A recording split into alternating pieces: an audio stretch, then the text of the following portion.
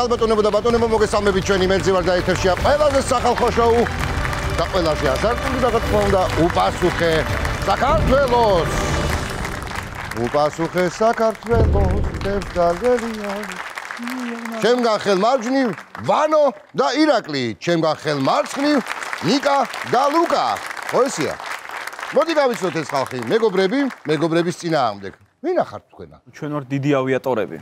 რას ლაპარაკობ? თანამშრომლები, გავიცანით აეროპორტში ერთმანეთს და მე იმის მერე აეროპორტიდან დადიხართ ერთად. ეხლა უფრო დავიტანჯეთ, რომ ეს ფრენები რო არა გვაქვს, უსამსახურობა და ისინი უფრო კანჯავს. უსამსახუროთ ახართ, ხო? უსამსახუროთ არა ვართ, მაგრამ შედარებით ნაკლებად რომ მუშაობთ.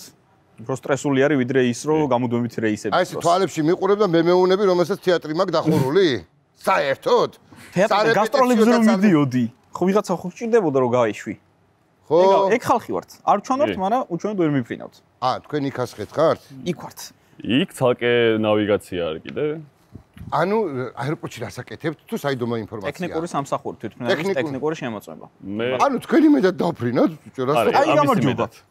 შენი მეტად დავფრინოთ, იცი თვითმფრინავს როგორი ტექნიკური შესაძლებლობებია? საკმაოდ კარგად ვერ ყვევით. მართლა? დაშლია აწყობზმაო. ელიავაზე ვაბარებთ ხოლმე დაშლილი. შენ რასაკეთებ აეროპორტში? ერთ-ერთი ავიახაზების წარმომადგენელი ვარ. ძალიან კარგი. ყოჩახთ. თქვენ რასაკეთებთ? ნიკოლოს, გაგვეცანი? ნიკა ვარ, მე ვადაქარია, 19 წლის სტუდენტი, კლასელები ვარ ჩვენ, ძმაკაცები. ხობიდან ვარ. ხობი რომელია? ზუგდიდთან არის ახლოს. რომ მიდივართ, სანამ ზუგდიდში მივალთ? არა, ზუგდიდის მერე. სენაკს რო გავწდებით. ზუგდიდის მერე როგორ არის ბიჭო? რას ლაპარაკობ? ზუგდიდის მერე არის ხიდი და ხო შორის. მერე არის. ზუგდიდ შორის. შენ იქიდან აქეთ გადმოწვალე? იქიდან აქეთ გადმოწვალე. კარგი, მოდი ეხლა რა ვქნათ? დავიწყოთ პირდაპირ, გავიცანით ეს ხალხი, აეროპორტი და ხობი. ერთმანეთს ეჯიბრება. პირველი ეტაპით ჩემგან ხელმარჯვნივ მეგობრებით დავიწყებ. აბა, ანუ ირაკლი მოემზადეთ, თქვენ აჩერებთ, თქვენ ირჩევთ, აქ ხო იც ტრიალებს ყველაფერი.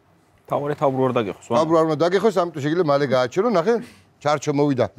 ყურადღება ვიწყებთ ბიჭებით. წავიდა თავბრუსხვევა, აჩერებ, ირჩევ, პასუხო.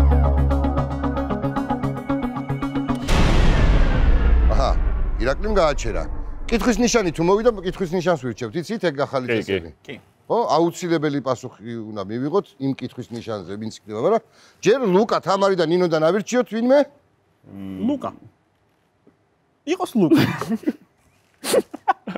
თუ თამარი. როგორც გინდა. ეგა.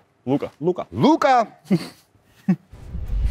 ეგეც მახსოვს. გამარჯობა, მე ვარ ლუკა ქავთარაძე, მოსწავლე. ოპერის ბაღი უნდა იყოს ესა წესით. კი. დამთეჩერა მაქვს მან დალეული რო იცოდე. მიდი გამოვშილო შეკითხვა. რომელი ბიოლოგის მოღვაწეობის შესახებ დაუსვეს მარინეს შეკითხვა ფილმში ჭრიჭინა? აბა. ბიოლოგი იყო ერთი ესეთი, ფილმში ჭრიჭინა და კი. მიჩურინი. რა? მიჩურინი არა? მიჩურინის ვაშლზე. როგორ? მიჩურინის ვაშლზე დაუსვეს შეკითხვა. მიჩურინი. კარგი. არა? კი ბატონო. ალბათ. იმედი. ეგრელები როგორ იცინიან მაგ გვარზე? არ ყოფილი. ერე გეტყვი, ჩუმად ყურში რატო? მეც მეგრელი ვარ. მაშინ შენს გაიწია, კაროჩე. მიჩურინის მაშლიო, ასე თქვა. ეს ბიოლოგი გახდათ ივანე მიჩურინი. რა თქმა უნდა, დიდი მადლობა კარგი შეკითხვისთვის ლუკა. 100 ლარი მოიპოვეს შენი წყალობით ბიჭება. ეხლა ვნახოთ ხობელები რას იზავენ, გადმოვიდა ჩარჩო. აქეთ დავატრიალოთ. წავიდა, აჩერებთ, იჩიებთ პასუხი. ორი უგდეს საქართველოს. ო, 1000-ია, კაროჩე. ეს არის გიორგი 1000-ია, თორნიკე და ლევანი. მოდი ლევანი იყოს. ლევანი კარგი ბავშვია, სხვათა შორის. ნახე ვინ არის? თორნიკე. აი, ყვითელი მაის კაიფერი არის ყვითელი თორნიკე ხო არა უჩია. აი, ხო, თორნიკე. ო, აი ყვითელი მაისური და აი ყვითელი მაისური იქნება რომ დაგღუპავთ თქვენა. თორნიკე. აბა? კაი ენის იყო ხო? თორნიკე. გამარჯობათ, მე ვარ თორნიკე წიქარაძე, კისისხევიდან. ამჟამად თბილისიდან მოგესალმებით. კისისხეველი ხარ, ძმაო? აი რომ მიდიხარ თელავიდან რომ გახვალ ნასახლარს რომ გახდები, გაცდები, გაიგე კისისხევის სასახვევია, აქეთკენ არის კონდოლი. და რომ ოდნავ გახვალ და წინანდალია. რეპიცები. ურამე მოგატყო შპორეტის კილა ვიყო ძმაო. ნახოთ აბა. მიდი აბა კისისხევი. ამერიკის რომელი შტატი ითვლება ჯაზის სამშობლოდ? აბა მიდი. გონი ორლეანი. ხო გითხარი? ელაველი თუ დაგისვას ეგ შეკითხვას თორე. ნიუ-ორლიანი. ნაშკარად ქალაქი არის, მაგრამ ოკეი, რა ვიდაოფიციოთ მე არ მახსენდება. ნიუ-ორლიანი. მივიღე. ჯაზის სამშობლო ნიუ-ორლიანია. კი ბატონო, პასუხი ეგ ოქროა. ის არ არის მანდ გადაღებული, კაცო, ის ძალიან მაგარი მულტფილმი არის, მანდ გადაღებული, კაცო, ნიუ-ორლიანში, ლუიზიანა შტატში. პრინცი რო ჩადის და ჯაზი რო ევასება და გოგოს რო რესტორნის გაკეთება უნდა და ბაყაყად რო გადაიქცევა რა. აი არის ძალიან. კარგი მულტფილმია, მანდ არის გადაღებული. ჰა? გამოვიდით მაგასაკიდან მულტფილმები. რას ლაპარაკობ? ეხა უნდა შეხვიდეთ მაგასაკში. ეხა ეგ მულტფილმი საინტერესოა. რაღაც აგვერია. ბავშვობაში კი ვერ ხვდები რაზეა. კისისხევს დიდი მადლობა თორნიკეს და გავაძლიეროთ ეხა აქ 100 წერია და 200 რო ეწეროს რა. შევეცდებით. აბა მიდი, წავიდეთ აბრუსხვევა.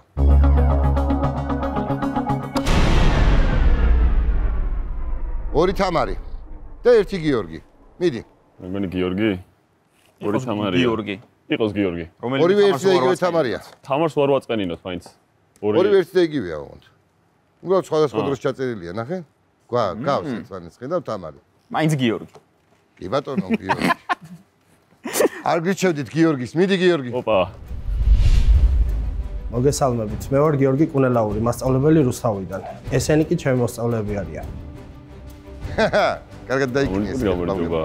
გამარჯობათ მოსწავლეებო და მასწავლებელო გიორგი. გამოუშვით შეკითხვა ყველამ ერთად. რა ეწოდება წრეწირის ცენტრზე გამავალ ქორდას? აბა მიდი. ეგრევე. დიამეტრი. ჟაო. წრეწირის ცენტრზე გამავალ ქორდას ეწოდება დიამეტრი. დიამეტრი. გრძელი როა, ხო? ო, ყველაზე გრძელი. მოკლე რომელია? რადიუსი. მოკლე არის რადიუსი. ცენტრიდან წრეწირამდე. ანუ ქორდას რომელიც არის ცენტრზე გამავალი გადის ცენტრზე გამავალ ეწოდება მაინც დიამეტრი. მაინც დიამეტრი, კარგი. აბა ბავშვებო, ყველა სწორი პასუხია დიამეტრი. მე მეგონა ბავშვები დიამეტრი ესე გიპასუხებდნენ, მაგრამ არ გიპასუხეს. დიდი მადლობა, ჩვენ გამოვიცანით ეს შეკითხვა არ იყო რთული და იმიტომ აი ეგრე მოგიხდება თქვენ ბატონო გიორგი, გამოგიგზავნეთ კიდევ შეკითხვები გეომეტრიიდან. ყურადღება, თქვენი ჯერია 200-100-ია და გავათანაბროთ, აბა ბიჭებო, ანგარიში. სადაც გლიჯი. ლუკა, მზად ხარ ანგარიში? სადვარ. ხო? მართალია? მუსიჩიე ბუკარიეს. სწორად თქვი, ყველაფერი.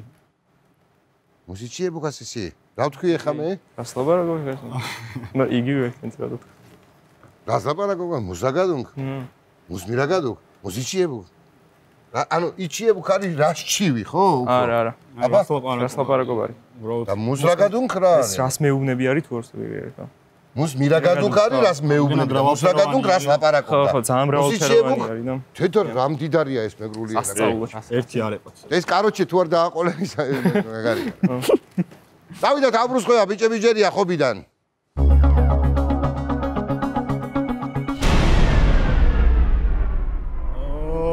მოვიდა. ოკეი. მოვიდა ანდროს შეკითხვა. აბა ანდრო გავიცნოთ. მე გახლავართ ანდრო ჩაჩაინძე, აგროინჟინერი. და პოეტი. აჰა. წიგნიც მაქვს ხათაშვილის. ნო. გთხოვთ? ძველი ქართული ხალხური ლექსის მიხედვით, დიდუბეში იქორწინა, სადაც რომ საყდარი არის. ნადიმობა გაუმართა, მოიწვია თავის ჯარი, 100 სული ცხარი დაკლა და 200 ნიშა ხარი. ლურჯის სუფრა გაუშალა იქნებოდა 100 ხარი, ქვრივ ობლებს აუწყალობა ოქრო ვერცხლი დიდი ძალი. რომელი ქართველი მეფის ქორწინებასა და ჯვრისერას აღწერს ეს ქართული ხალხური ლექსი? დიდუბეში იქორწინა, ხო? სამსახდარი არის, ნადიმობა გაუმართა, მოიწვია. უშტაედის ბაღი რო არის და ცხარი დაკლა 200 ნიშა ხარი, სუფრა გაუშალა იქნებოდა 100 ხარი, ქვრივ. იცი პასუხი? ოქრო ვერცხლი დიდი ძალი. 50 ლარად გავუწვით. ხალხური არის რაღაცელი ბიჭებო 50 ლარში გაგიცვით პასუხსო ვიცითო და მართლა. დიდუბეში იქორწინა. დიდუბე ხო იცი? კი. აი დიღმიდან რო გადიხარ ეგრევე დიდუბეა. ვითარმაშენებელი ხო? არა კაცო. აბა ვინ იქორწინა? დიდუბეში. წარმოდგენა არ მაქვს მე არ ვიცი. შეუძლია დავტოვოთ ეს. ვახტანგ გორგასალი. არო. ნახე? ირასა. აბა ვისაუბრ. როგორ იყო? დიდუფეში იქორწინა, სადაც რომ საყდარი არის. ნადიმობა გაუმართა, მოიწვია თავის ჯარი. ლექსია ხედავ? აბა რომელი მეფეა? აი იგი რითმება ჯარის არა ჯარი რითმება და თუნდი ხმა არ დაგს და რას ამბობ რომ მეფის სახელი შეიძლება გაირითმოს თუ? ო ანუ ვიცი, თამარი. თამარი ალბათ ხო. ვაფიქსირებთ პასუხს. დიახ. თამარ მეფეზე არის საუბარი? თამარ მეფეზეა საუბარი, ეს რომელი ქორწინებაა ხო არის ზუსტად? აი, ალბათ პირველი. ხო. პირველი. მე აღარ იქნებოდა, დაიგლებოდა ახლა. ანუ შეიძლება მეორე საუბარი. უბრალოდ ირითმება. კარგი, მოვისმინოთ. სწორი პასუხი მივიღე თამარი, იმიტომ რომ ზეგან არ ქონდა ვერსია და ეხლა თამარი მაინც არის, რაღაც უკვე არის და. ახლა ფეხი როგორ მიდის? გისმენ ეს მეფე გახლავთ თამარ მეფე. რა თქმა უნდა. იდუბეში იქორწინა თამარ მეფე იქორწინა. 200 ანდროს დიდი მადლობა კარგი შეკითხვისთვის. ლექსად თუ არ დასვამდი შეკითხვას, აბა რა იქნებოდა ჩემო ანდრო? 200 ლარიანი შეკითხვების ჯერი დადგა. ოღონდ თქვენ პასუხობთ ისევ ჩემმა ხელმარჯვნივ სასტავი. და მეორე სასტავი გიჩალიჩებთ კაროჩე რა. არა, კაროჩე. თქვენ ირჩევთ, თქვენ აჩერებთ. და თქვენ პასუხობთ. დავიწყეთ. თქვენ პასუხობთ. ხობი ირჩევს. აეროპორტი პასუხობს. აბა მიდი აეროპორტი. ძალიან კარგი ბიჭია თორნიკე. გვანცა ვირჩიოთ. აიო. გვანცა. დიდუბეო. გვანცა გადასარევი გოგოა. მოდი გვანცა იყოს. გვანცა. გვანცა, იყოს გვანცა. რა თქმა უნდა. მოდი აბა მშვენიერო გვანცა. გაგვეცანი. მოგესალმებით. მე ვარ გვანცა რომანაძე ქობულეთიდან. ქობულეთიდან ყოფილა. და დაგიხარდა? ქობულეთიდან ძალიან საინტერესო შეკითხვები ჩამოდის ხოლმე ყოველთვის. დარწმუნებული ვარ გვანცასიც ასეთივე საინტერესო იქნება ისეთი როგორც გეცოდინება. თუ არა და არ გეცოდინება და გვანცა ასლავს მოიგებს უკვე. ნახე? აბა მიდი გვანცა შეკითხვა. მოხეტიალე მსახიობებს ძველ რომში ჰისტრიონებს უწოდებდნენ. რას უწოდებდნენ მათ საფრანგეთში? ამე ვერსია გააქვს. იცი. გავიხსენო. იცი? ჰისტრიონები საფრანგეთში. მე არც გამიგია. არასოდეს და ხურიც არ მომიკრავს არსად. მაგას ვერ დავიჯერებთ.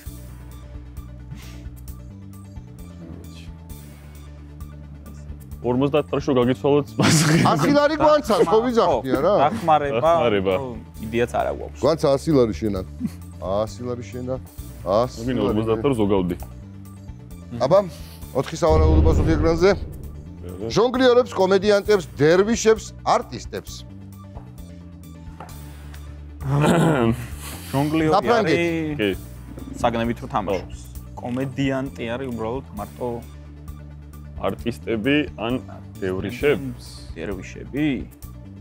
არტისტები ან დერვიშები? დერვიში რაღაც მე მგონი არ ჟღერს ფრანგულად.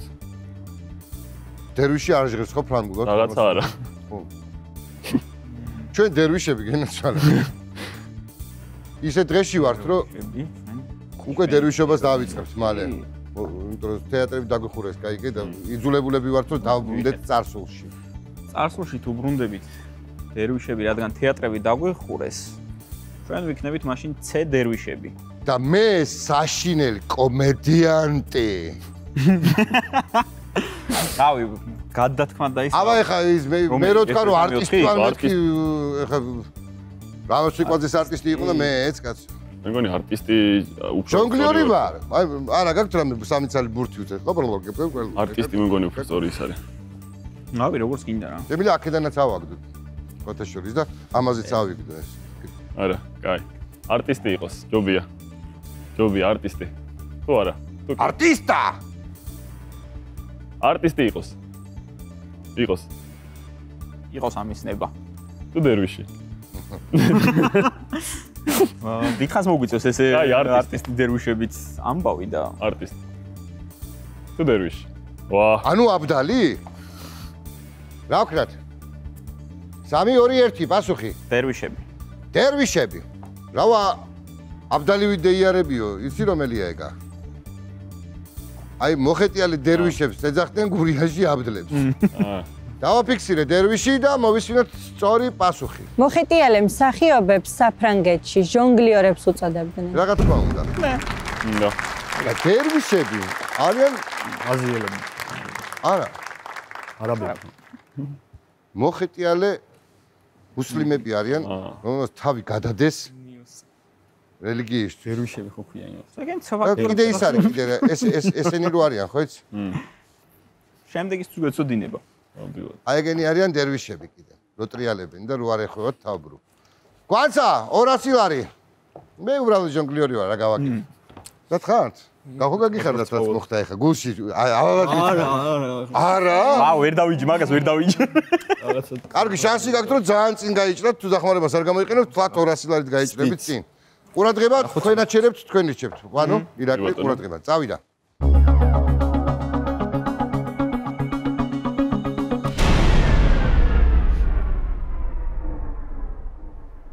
მე მგონი თეიმურაზი. ქეთევანი გვანცა თეიმურაზი. იყოს თეიმურაზი. იყოს თეიმურაზი, დაგვისვამს კარგ შეკითხვას. უკან ნახე რა კარგი ინდორ ველია. მე ვარ თეიმურაზ ჯანგულაშვილი, მოგესალმებით ნუკრიანიდან. სოფელი ნუკრიანი. მედი აბა გამოვუშვით რა კაი ადგილზე ხარ, გენაცვალე რა. ბატონო თეიმურაზი. მე ახლა ვიმყოფები ჩემს გაშენებულ პლანტაციაში. გთხოვთ დაასახელოთ რა მცენარე არის ეს. ვაიმე კიდე კაი არ აქვს, ეხლა მე თქვა რა ნახე რა კარგი. სამნისფერი არის წესით და აი იასამნისფერი ყვავილი არის, კაი სურნელი აქვს თუ არ ვცდები. საოცარი სურნელიო. ძალიან მაგარი. რა ქვია? ამბობენ, ისე რა? ლავანდა უნდა. ლავანდა. როგორ? ლავანდა უნდა ერქოს. ლავანდა. დორნოა ლავანდა. ეგ არის? თუ ასე დარწმუნებული. ანუ კი, ანუ თუ არ ხარ და მე რა იქ კარგი. ლავანდა. არგინა 4 ვერსია. გვინდა 4 ვერსია? აი ხო 4 ვერსიას დავჯერდებით, მაშინ გავყოთ რა. ყოფთ? ხო, ანუ თუ ამოვარდა ლავანდას ვიტყვი. გავყოთ. 100 ლარი თემოძიას ნუკრიანში. 4 ვერსია ეკრანზე. აი, ლავანდა. ვარდ კაჭკაჭა. არა, აი. სალბი ბეკ კონდარა ლავანდა. დავფიქსირებთ ეს ლავანდა. აინც. იყოს ლავანდა. ხო, არ ვიცი. ხო, ანუ ვარდკაჭაჭა არ არის აშკარად. კაი, ხო, ვაფიქსირებთ. რა? ლავანდა. ლავანდა, კაი, მივიღე მაინც. თუ ამოვა ლავანდა, ვიტყვით ლავანდაო და ამოვიდა ლავანდა და ლავანდა დავაფიქსირეთ. აბა ნახოთ ახლა რა ხდება ცხოვრებაში. სწორი პასუხია? ეს გახლავთ ლავანდა. ბიჭო, ანუ არ ვიცი რა ვიყავი დაკუნებული. კარგი კაცია, თემოძია და 100 ლარით შეერგება, კარგად მოახმარს კიდე თავის ამბავს, გაიგე, იქა და კიდე უფრო გააძლიერებს თავის მეურნეობას. მან კარგია, რატო იცი? დადიხარ ბუზი არ გეკარება, კოღო არ გეკარება, გაიგე? კარგი ადგილია ეგა. იცით, მაგდენი? აბა მარტო თხილი იცით? ხო, ნუ ეხლა რაშიც კარგები ვართ და თხილი და სიმინდი. ხო, კარგი. 300-ით 200. წინახართ ბიჭებო. შანსი გაქვთ დახმარების გარეშე აიღოთ შეკითხვა და გაასწროთ. მე ვნახოთ ისინი რა ზავენ და ეგრე რა. დაიძაბა სიტუაცია. აბა აეროპორტი მოემზადე პასუხობ, ხობიგი ჩალიჩებს. წავიდა.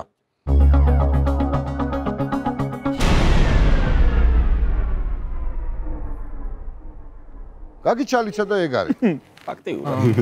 აი ატა. ეს არის გოჩა. არა, გოჩა. გამარჯობა, გოჩა. გამარჯობა, მე ვარ გოჩა კიღურაძე, სტუდენტი. მოგითხარი, აი მივხვდი, ვიგრძენი, სტუდენტი უნდა ყოფილიყო. მედი სტუდენტკა, ამოუშვით კითხვა. დღეს გავრცელებული თავსატეხის წინამორბედი თამაში პირველად ინგლისელმა კარტოგრაფმა ჯონ სპილსბურგმა 1760 წელს შექმნა და მას საგანმანათლებლო დანიშნულება ჰქონდა. რა სახელით არის ცნობილი ეს სამაგიდო თამაში თანამედროვე სამყაროში?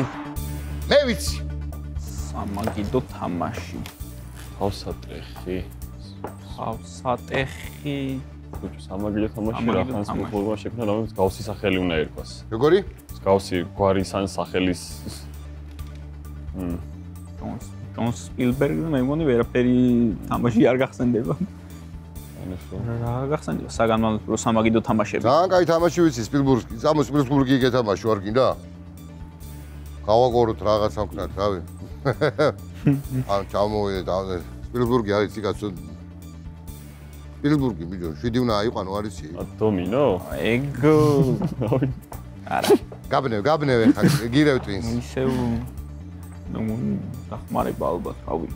ვერ სამაგიდო თავსატეხი თამაში. გამოუშვათ დახმარება. მოდი გამოუშვათ დახმარება. 1760 წელს შექმნილი თამაში რა შეიძლება ყოფილიყო, აბა? დავიწიე მე და დავინახოთ. 100 ლარი შენ სტუდენტო. ოჩახ. მონოპოლი, პაზლი, პოკერი, დომინო. ვა, დომინო ამოვიდა. მაგრამ გაბნევთ. დომინო უფრო იქნება, იმიტომ რომ სავარაუდოდ შეკრება კარტოგრაფი. კარტოგრაფი. როგორ? პაზლი. დიდი ალბათობით. დომინო ვიცი რომ მამამ შეუქმნა თავის შვილებს. წერტილების მიხედვით ესწავლათ რიცხვები დაემახსოვრებინათ რომ მიედოთ ერთმანეთთან. ეგ ზუსტად მახსოვს. პოკერი თავსატეხი თამაში არ არის, უფრო თვლა ჭირდება. მონოპოლის საგანმანათლებლო 1760 წელი. ალბათ უფრო პაზლი, იმიტომ რომ მიხვდე რომელი ნაწილი სად მიადო. თავსატეხიც არის? ალბათ პაზლი. კარტოგრაფთანაც მიყოს პაზლი. მივიღე პაზლი. ალბათ. მაგრამ საგანმანათლებლო სარაშუაში აგა. ნახაც ააწყობ. ან რა ვიცი. აბა? ალბათ. პასუხი გვინდა სწორი. იმდროინდელი თამაში ევროპის ქვეყნების დაჭრილ რუკას წარმოადგენდა. ამ თამაშს დღეს ფაზლი ეწოდება. 100 ქულა მოიპოვეს, დაგეწინნენ. შეგიძლიათ გაასწროთ. ეხლა მთავარია. მთავარია ის არ დაგემართოთ, რაც თავიდან დაემართათ ამათ მეორე ტურის დასაწყისში. ყურადღება, მოემზადეთ. ხობს უჩალიჩებს აეროპორტი, კაროჩე. წავიდა თავბრუსხევა, თქვენ აჩერებთ, თქვენ ირჩევთ.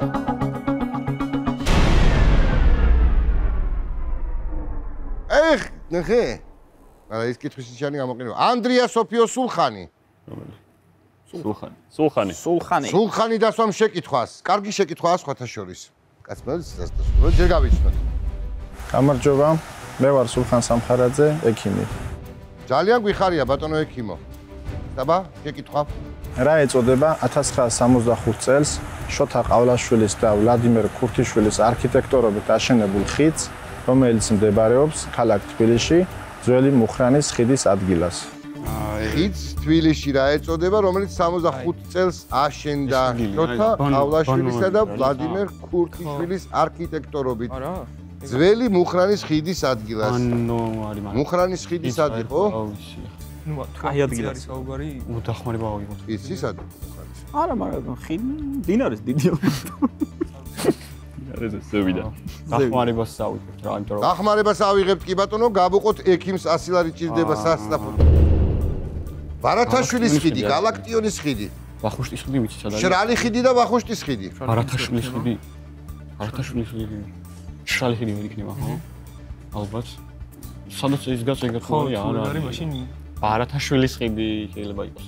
რა? აქ არ არის ბარათაშვილის ხიდი. თუ ეს არის, რასაც ამბობს, ეს აშკარად არ არის ბარათაშვილის ხიდი.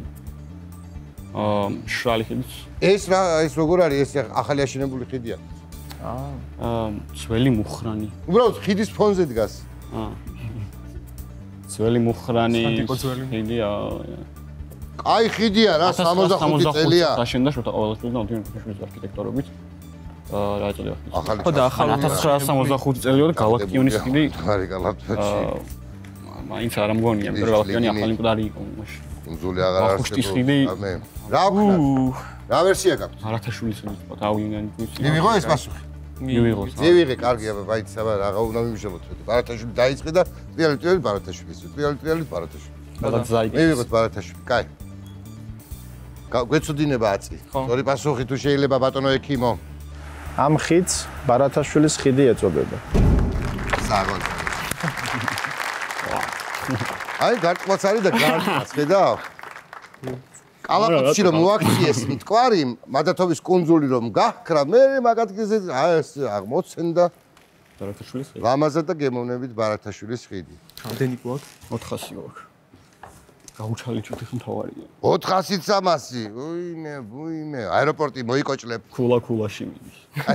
აი პასიურმა ფრენებმა დაღი დაგასვათ ბიჭებო. ბიჭო მონი ერთი არის. ეს იგი და შედან სახშია ჭირდება ფრენები. კომპიუტერში და ზეცადინეობენ რაღაცებს. კარგი, თქვენი ჯერია, მესამე შეკითხვების ჯერია. აი ეს იქნება გადამწყვეტი, ვინც როგორ უპასუხებს, ამაზეა დამოკიდებული. ჩვენ ხო დავქრა ერთი. კი, თითო. მესამე შეკითხვები ის. ანუ იმიტომ მრავლობითში. ეხლა გადაწყდება ვინ გადავა მესამე ეტაპზე. ყურადღება, აეროპორტი პასუხობს ხობიჩალიჩობს. წავიდა.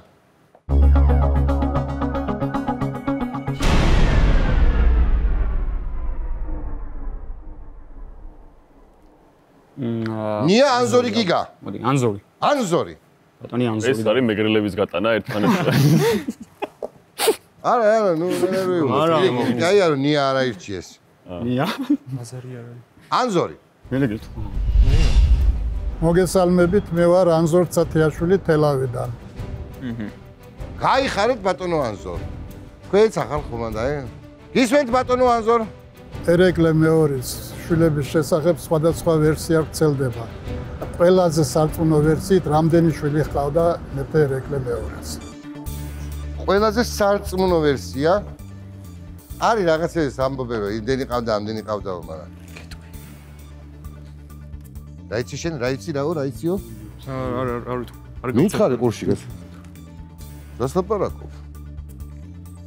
აბა? ძალიან ბევრი მახსოვს, რომ ბევრი. ო, ბევრი ყავდა და. ვიყავდა. 11 იყო თუ 18? აბა მინდი. აი, 15 ყავდა ან 18 რა. გაყოფას აზრი არ აქვს იქიდან. ხო, თუ გავყავით, შეიძლება წავაგოთ და. კი.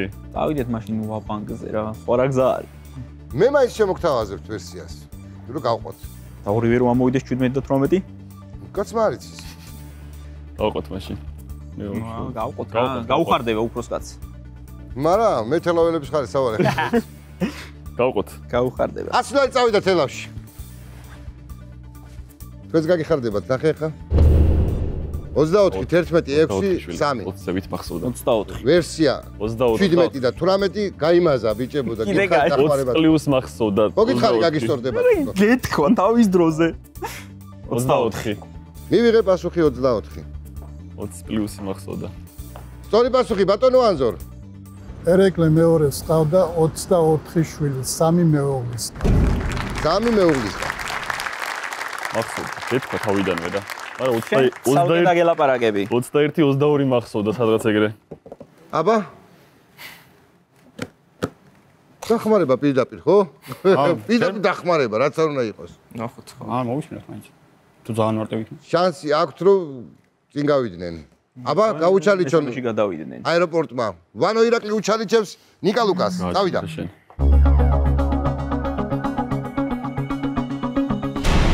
დეკუ. ლატარინა, ვასილი და ბელა. აი. სანტებელა. მგონი უფრო ბელა. იტალიელებს მოწონთ ყველაზე ძალიან ეს სიტყვა, ხო იცი? სანტებელა. ბელა. ბელა? ბელა. კი ბატონო. ქალბატონი ბელა. იტალიურთან ახლოს არის. მე ვარ ბელა ჩოჩია, სპეციალობით ეკონომისტი. ჩოჩია, გაიგე? პირდაპირ ხედავ უკან? ეგ არის. არა ჩოჩია რა არის იმედი მაქვს. აბა? გეცნობათ რა? იმედია კითხვა იქნება რომელი თვითმფრინავია უკან გამოსახული. ნეტა, ხო? ნეტა. აბა გთხოვთ ქალბატონო ბელა. საიდან იყო წარმოშობით დედა ტერეზა? ინდოელი მგონი. მგონი. თარწმუნებული. გავყოთ მაინც ინდოელი. თვითმფრინავზეა პრაქტიკულად. ფაქტიურად თვითმფრინავზეა. ა? იტალიელი მგონი. აუ. მარტივია ძალიან? არ გავყოთ რა. გავყოთ ხო? გავყოთ პირდაპირ კაცო. 100 ლარი ქალბატონ ბელას. ინდოელი თუ არ არის არ ვიცი. 100 ბელას და მე ცოტა ისეთი მაროკო, ალბანეთი, ინდოეთი, იტალია. შაუგრემანი ხალია ხო? ვინგრემანი? შაუგრემანი. შავად მგრემანი. ინდოეთი. თან. ალბათ. კაი, ვერცამი? მოვიფიქროთ ხო? ალბანეთი. არა. ეგ რა იყო, რატო წაიწეთ? მიდი. ინგლის მონტანი არის და მაო დაიწეთ ეგ ბავო, ჩემო ვანო. იტალია? ა? ინდოეთი მახსოვს. რა დახსოვს? გაიგე. მამი მაცადე კაც თან ფიქრობ. ისა კანის ფერზე მომენტ იტალია ხა ისე პასუხი იქნება ტერეზა რაღაცა. არა ბიჭო ინდოეთი. მაროკო არ მგონია. ინდოეთიდან. დავაფიქსიროთ. მოდი დავაფიქსიროთ რაც არის.